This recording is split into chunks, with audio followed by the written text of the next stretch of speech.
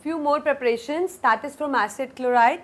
We know that acid chloride is RCOCl. We are going to react it with alkyl cadmium. So when you do it, what happens, this is 2R here, 1R gets attached here and it becomes RCOR, and we get a cadmium chloride. Next is Friedel-Crafts acylation. Again here we are going to react an aromatic ring with a benzene, that is with RCOCl in presence of aluminium chloride. These groups actually get attached here and it becomes a mixed ketone. As you can see, it is a mixed ketone.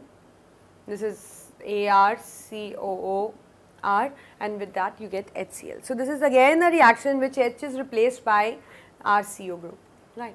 Next is Aldehyde reaction. Aldehyde reaction where you have toluene, you are going to react with chromyl chloride in presence of CS2. So when you do it, we get an intermediate this kind, like we have the CH attached with this compound, that is OCROHCl2 twice, and you know that when we react with the hydronium ion, it actually gets break and form an aldehyde.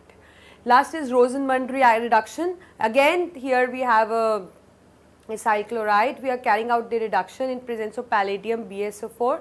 So when we do it, it actually forms CHO group here and it gets liberated as HCl. So these are the complete preparation of the aldehyde and ketones. First is the acyl chloride. I think it's clear we are going to react with the dialkyl cadmium.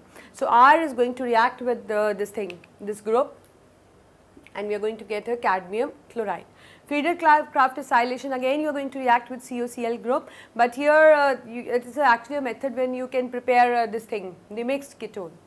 And third is in toluene, we are going to react with chromyl chloride, we get an intermediate which finally on treating with hydronium ion turns into a benzaldehyde.